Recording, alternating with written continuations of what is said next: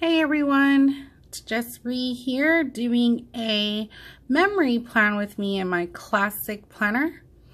This is something new I just started because I just purchased the big memory planner. I was like, what am I going to do with my classic? Because I originally got the classic and it was a little bit too big for me to plan. So I decided we're going to make this my work memory planner. I take a lot of pictures for work. It's really hard to store them within my own memory planner. So I'm going to do its own planner, and that way it's something I can do for work, bring it with me, show the things I got. So I kind of got this idea from someone's YouTube about the calendar page. So, I mean, if you're doing memory planning and you're putting pictures in on what you did in the week, I was like, what do you do with this unless it's just decorate it and put some different things, important dates and things like that. But I wanted to do something different with the actual calendar piece. So of course we have July. I've taken quite a bit of pictures for work, lots of different things. So for my work, I do trainings, so new hire trainings, leader trainings, and so we have a lot of pictures. So this is what I came up with, and I thought it looks pretty sweet.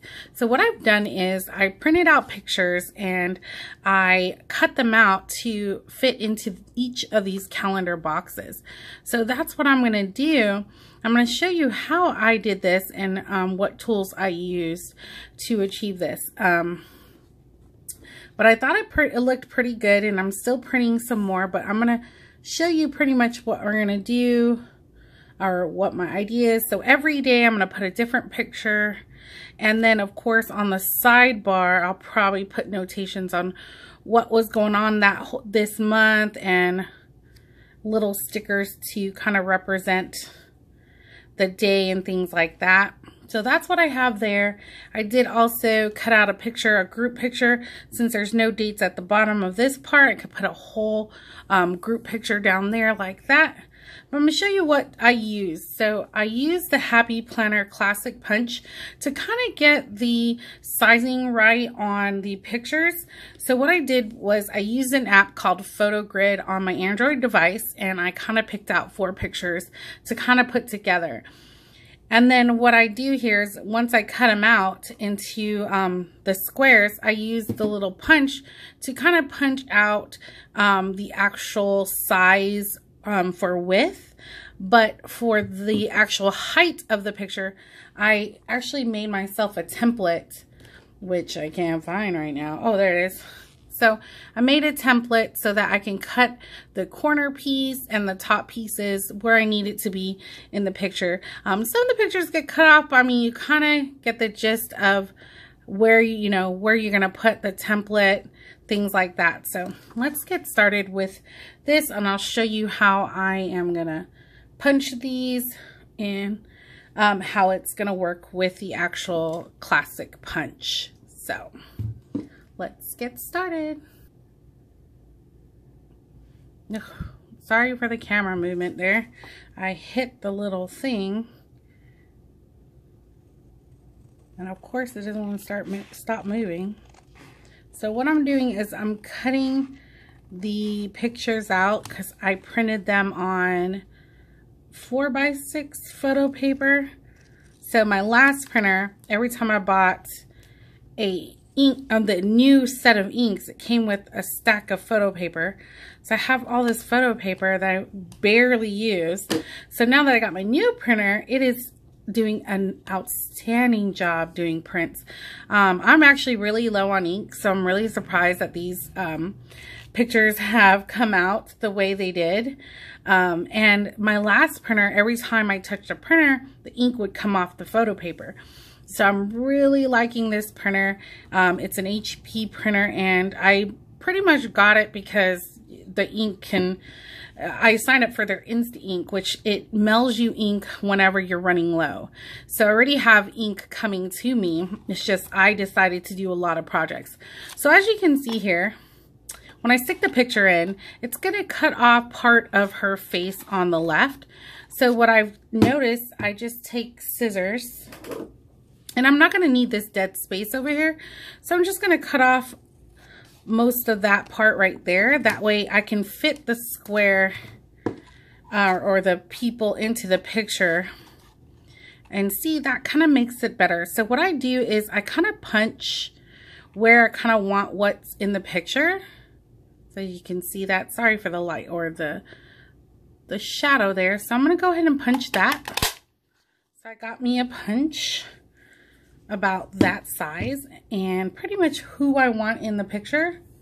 And then what I could do is, if I can find it again, because I don't know what I did with it, my template, I'm going to place my template over it and go ahead and cut out the top edge and that corner piece so that we could see the date on the calendar.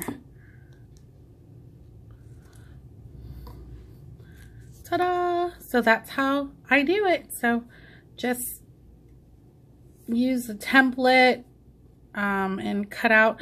I thought it would be easier to make cut out little smaller pictures than do a whole page. So using PhotoGrid app and like making it into a collage and then printing it out works out really good. So this one might be a little tricky. So the cool thing is you could use any part of this punch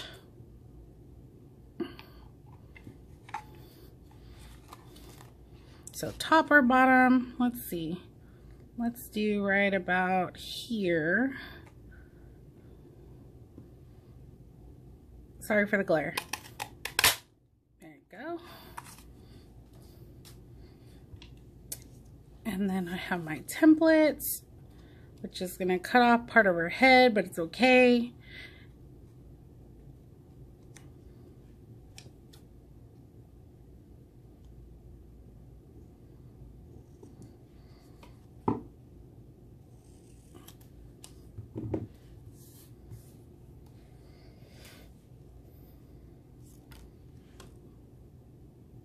So cool.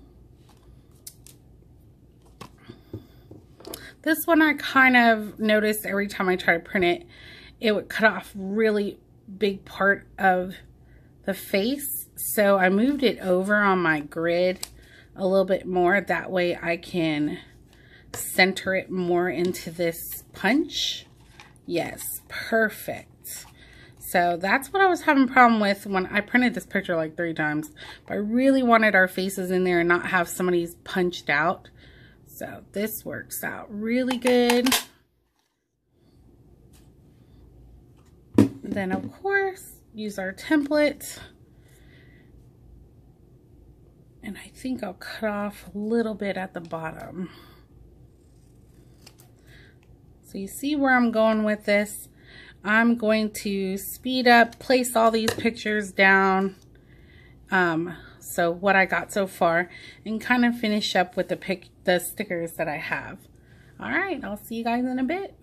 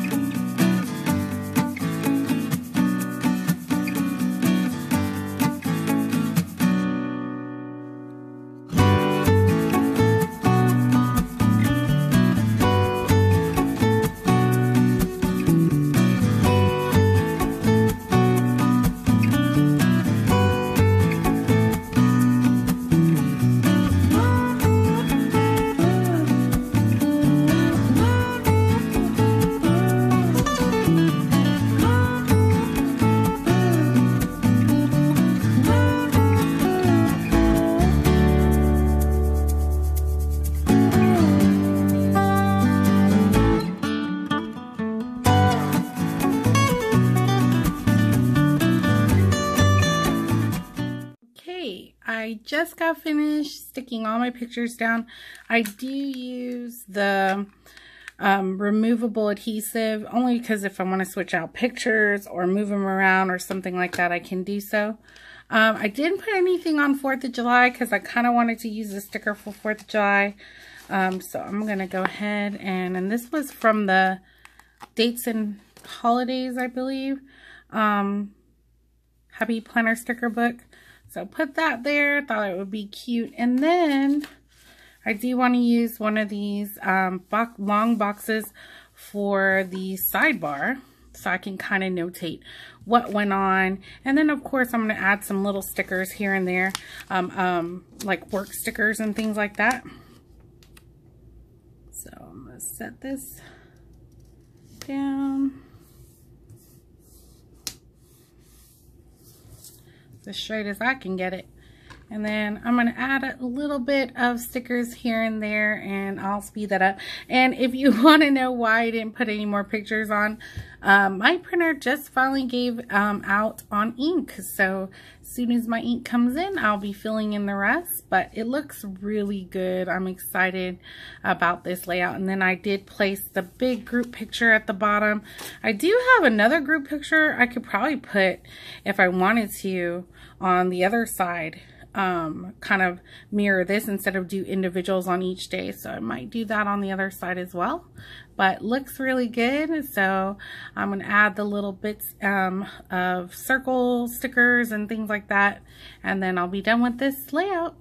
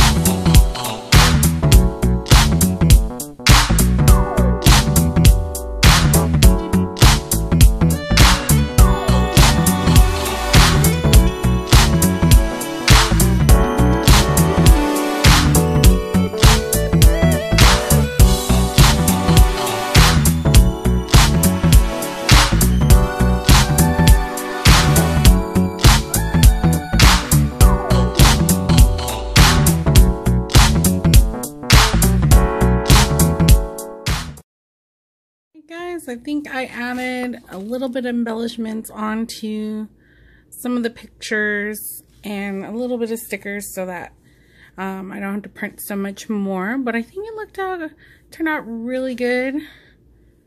Once I get my printer, I'm going to my ink, I'm going to print out the rest of the pictures and finish this up. But there you go, I just put a few stickers on there, and I'll do my, writing in pretty much what happened throughout the whole month for work. All right, thanks for watching. Give this a like and don't forget to subscribe. See y'all later.